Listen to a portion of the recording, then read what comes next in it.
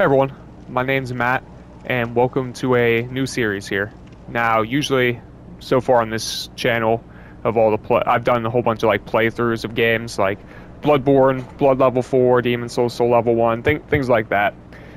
So, after completing Code Vein, I was like, what do I want to do next? I kind of want to maybe make just like some little shorter videos here instead of like a full playthrough.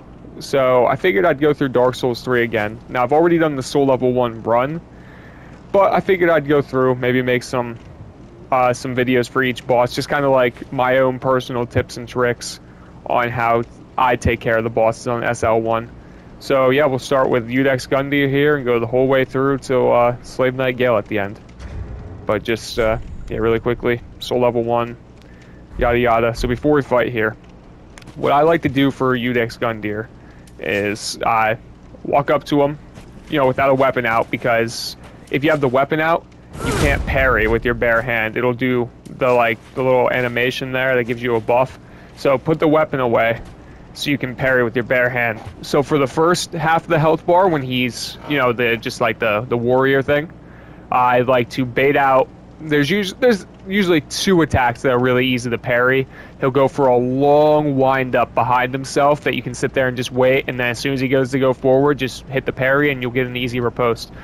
So what I'll do is he'll swing, I'll parry, pull out the weapon, and then riposte him so you can get the max damage. Then whenever that's done, put the weapon back away and recycle. In the second phase, when he turns into like the demonic form of himself, it's actually pretty easy. Just stick to his right side and there's a few different attacks he'll do, but the one is like a jump attack where he'll jump in the air, just count to usually like 1.5 seconds, and then dodge right before he gets to the ground, and you can get like 2 hits, depending on what weapon you're using, like 2, maybe 3 hits. I guess for Soul Level 1 purposes, we should be able to get 2 hits with the club here. And then there will be times where you'll be a little bit away from him, and the demon thing will like try and bite straight at you. So all you have to do is just walk forward towards it, and when you see like the animation, just roll into it. You're good to go. Yeah, other than that, I think he does like one sword attack that's pretty easy to dodge. Once again, just stick to his right side, and you'll be good to go. So I guess let me go show some examples here of what I like to do. Now with I might be a little rusty because I just got done playing Code Vein, and I'm still getting used to the control switch again. So if I press a wrong button, that's why.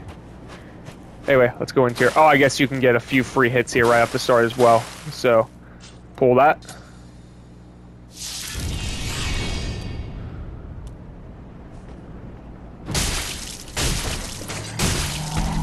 Yeah, 4 hits. Put the weapon away. All right. I guess he'll do that jump. I always just roll it because I like to go for the parries, but you can punish that pretty easily. You can parry that one, but I'll get the one here that I really like to parry. Yep, right here. Really easy. You can sit there and wait and watch him go for his attack. So get the riposte, just back out, put your weapon away, relock on.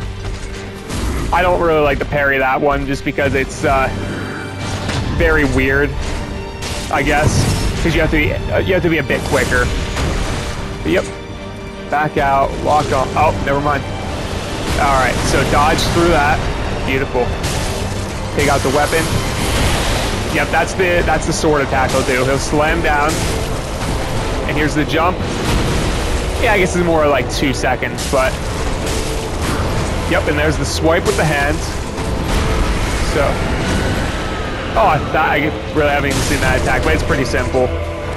You can stagger him. So I'm not gonna finish him yet. I'm gonna show the attack. So there's the one where he'll just slam down.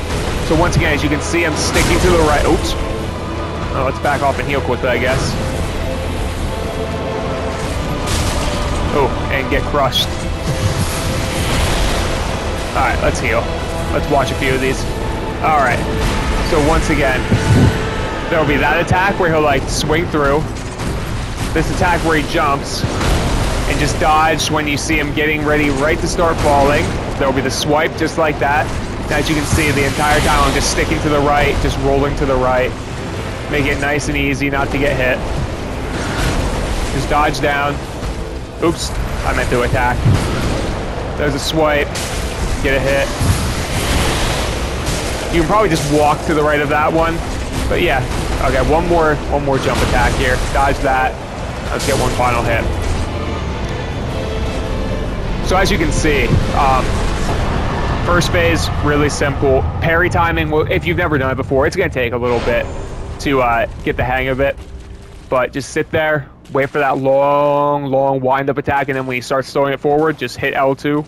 Give the parry. Well, I guess it depends on what system you're on. LT if you're playing on an Xbox controller. But, yep, parry, pull out the club, then riposte, put it away, do the same thing until he's at half health and he transforms. Then when he transforms, just bring out the club and just keep circling to the right. You'll be able to avoid everything pretty much.